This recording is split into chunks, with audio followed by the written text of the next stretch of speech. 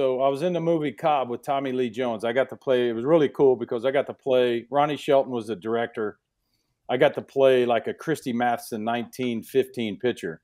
So I went in. They cut my hair real short. They gave me. They told me to grow my beard out a little bit, and it wasn't enough. So the makeup artist she dotted me up and made me look like I have a 5 o'clock shadow. And you fill out that thing about cigars and cigarettes. Do you dip, chew? No, no, no, no. Check all the boxes.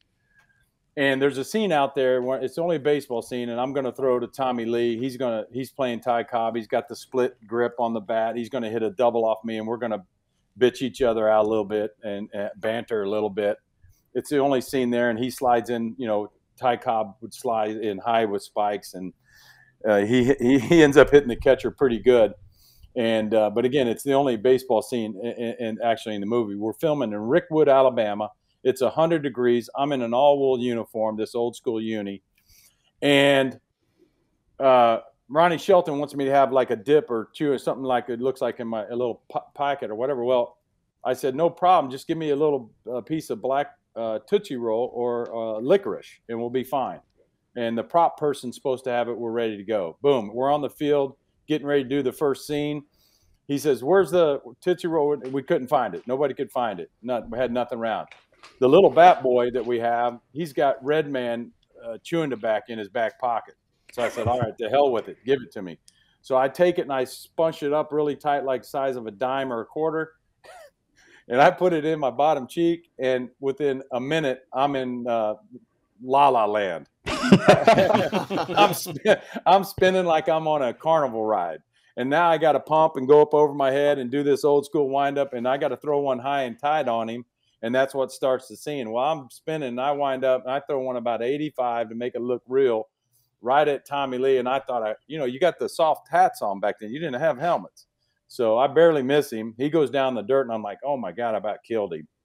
And I walk up to apologize. He jumps up and starts doing his line like, is that all you got? If I couldn't throw harder than that, I'd wear a GD dress or something.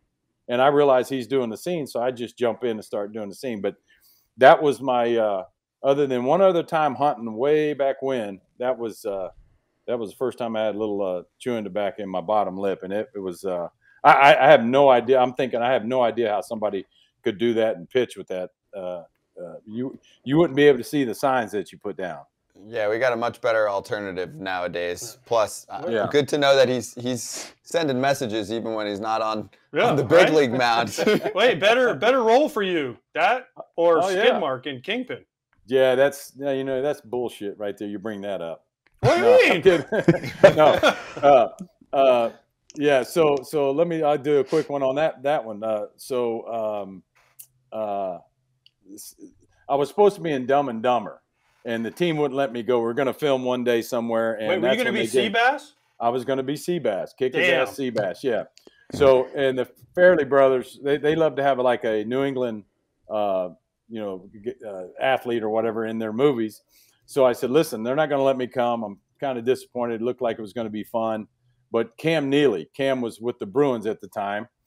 And I said, get Cam. So Cam had kind of a Canadian accent, and most of the lines in there are for like a shit-kicking truck driver. I'm going to kick his ass, Seabass, and all that. So they go, we're going to get you. We're going to get you. So you just stay tight. So the following winter, they called and they said, all right, we got a role for you. It's in the off season. We're filming in Reno. We're flying you in there. Take one day. We're filming at night, and you can do it. And I said, I'm not going anywhere, boys, till you tell me. I know you guys got a crazy nickname. What's my name in the movie? And they go, well, if we tell you that, you won't come.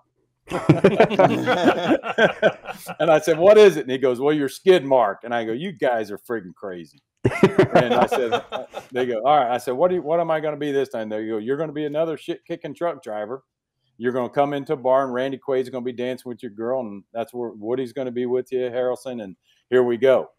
And but yeah, the hat I had on, I had an earring in. I had 3 tattoos of the girls that I had dated or married, and they crossed 2 of them out, and I had the current one on my bicep. And then my hat was the best. My hat said truck driver hat said ass, grass, or cash. No one rides for free. So I had a big old mustard colored vest on. Yeah, so there we go. So we Woody was into basketball from that White Men Can't Jump. So we played basketball ran up and down the court from about 11 a.m. till 2 in the afternoon. Then we'd go rest, and we filmed at from like 11 p.m. till 2 in the morning in the middle of nowhere in Reno. So, but it was a good one. Those guys are crazy. Their movies are crazy. That is crazy. That would have been cool if he was in Dumb and Dumber too. Yeah, dude. Yeah, that was Seabass and Skidmark. That was a classic. Yeah, yeah.